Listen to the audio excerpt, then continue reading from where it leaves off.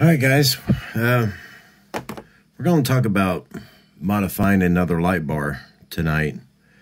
This is what AMT MPC is calling a Twinsonic. But that's really not the case. This is more like a Code 3 SD bar. We're going to modify this and turn this into an actual Twinsonic with Cascade mirrors. First thing we need to do is we need to get rid of all these plastic nubs that are in here, okay? Because this just isn't correct. So take a pair of nippers and just break them right off. Get rid of that.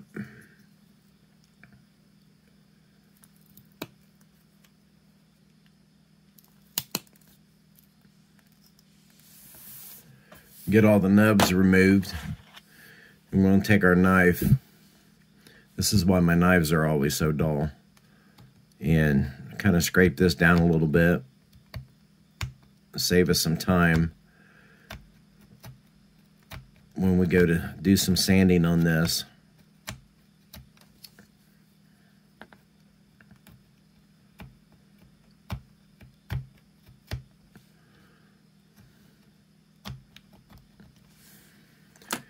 Okay, now the next thing we need to do is we need to remove some more material. Grab me a sanding stick here. So we want to remove all this material here on the inside of this bar. So I got a very rough sanding stick. Just going to take it on here, lay it flat, and we're going to sand that down.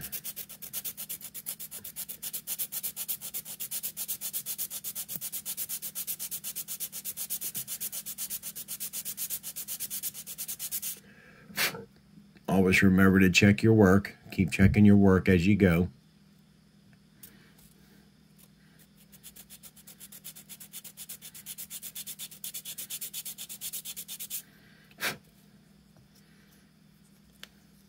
Come back to the other side.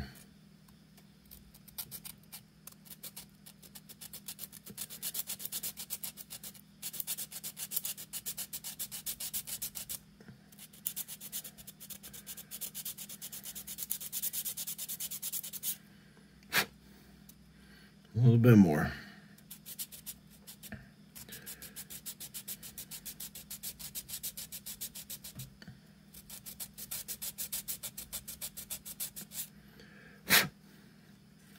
There we go. We have all that removed and that surface nice and flat, nice and flush. Our original domes still fit. They still snap into place, okay?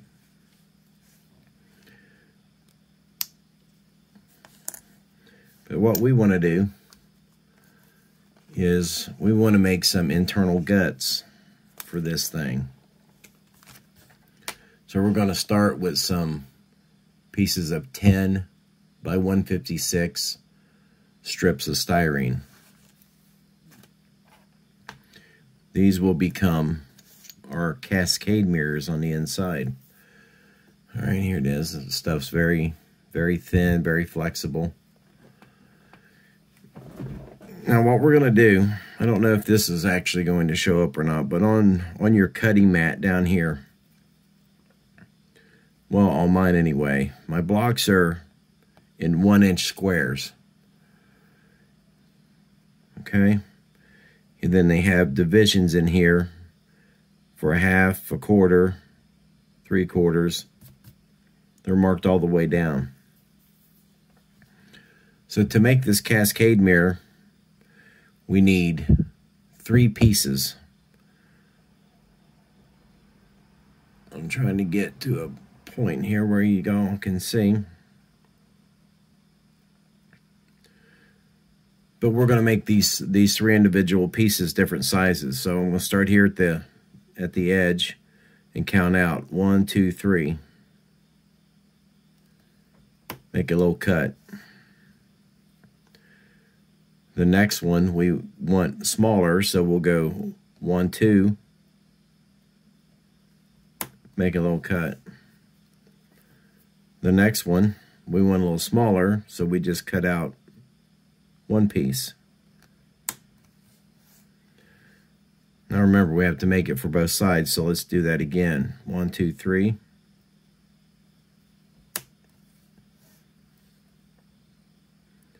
One, two.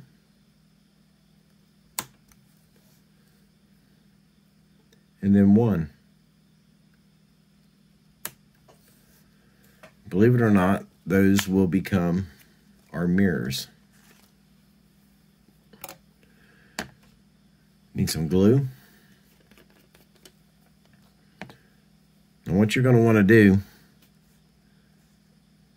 is lay these out,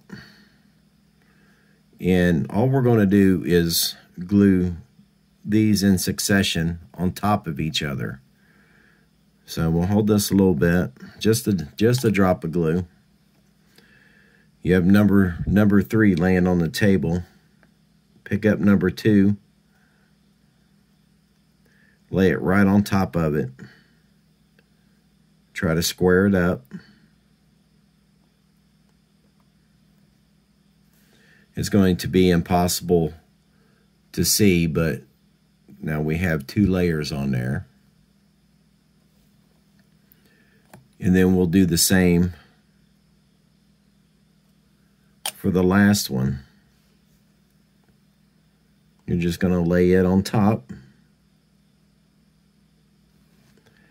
We need to square it up, top and bottom, and with an edge. I highly doubt, because this is all white styrene, that it is showing up, but I think you can tell that we do have 3 pieces in there. Okay, so we'll set that aside, and we'll put our second set of mirrors together the same way.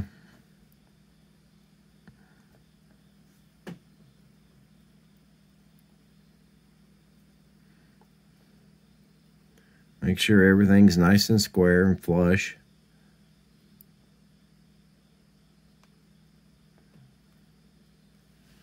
Two of them together. One little drop of glue, and then we'll put the third top piece on.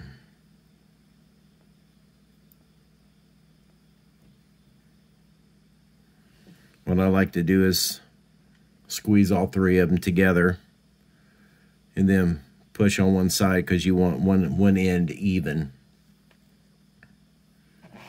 All right, so it's just that simple.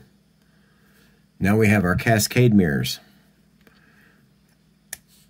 The next part of this process is putting the Cascade mirrors in. And they will go in just like that, at a nice little angle. And when you snap your cover on it, you can see them on the inside. You can't really see them right now through the camera with these colored domes, but I do have something sitting over here drying to help better show this. Okay, so we've removed these nubs. We've made our mirrors, which literally took a minute. Now we got to make our rotators. So let's go back to our trusty box of fashion jewels. Okay, 5mm.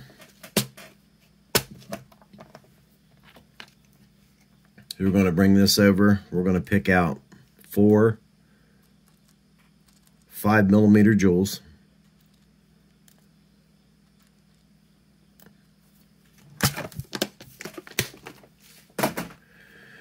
Now what we're going to do,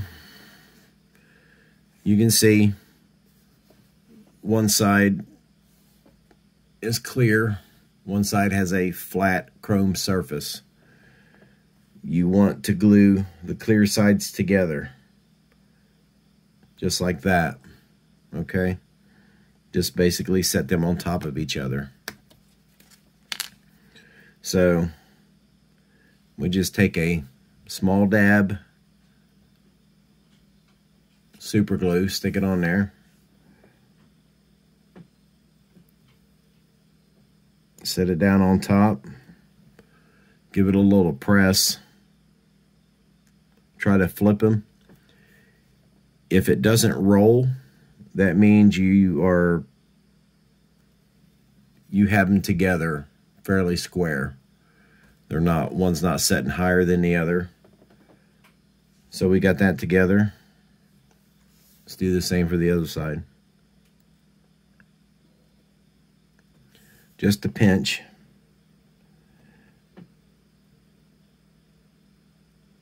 Stick that on there. Flip him over. Okay, not rolling. Pick him up. There's our second one. Okay. Now what these are going to do, these are going to set inside our bar like that.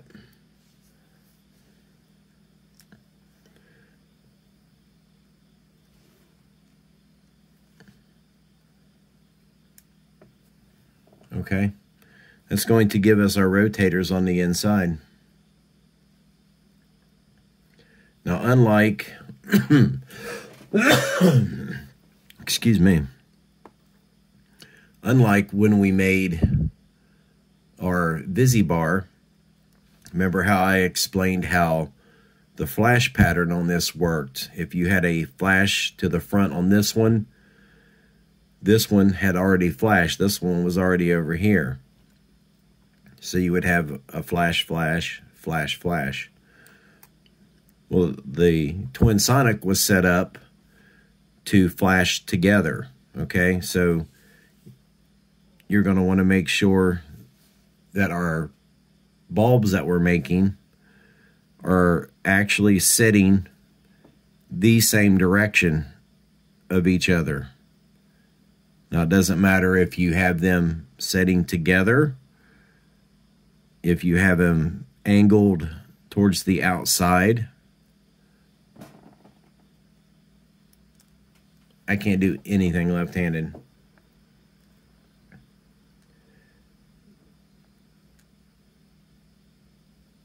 If you have them angled to the outside, okay? Or if you have them angled towards the inside. They just have to be the same.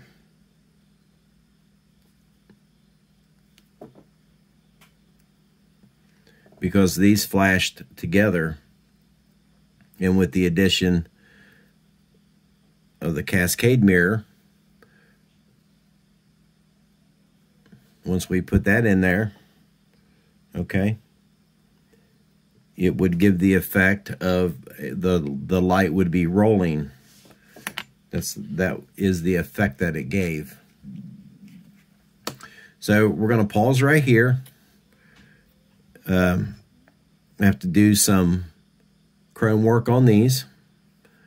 I have to let these set up a little bit so we can remove the chrome on those. Okay. And then my other little piece over here is still drying. It's not ready to be touched yet. But then we will come back for a part 2 and assemble this light bar. Thanks for watching.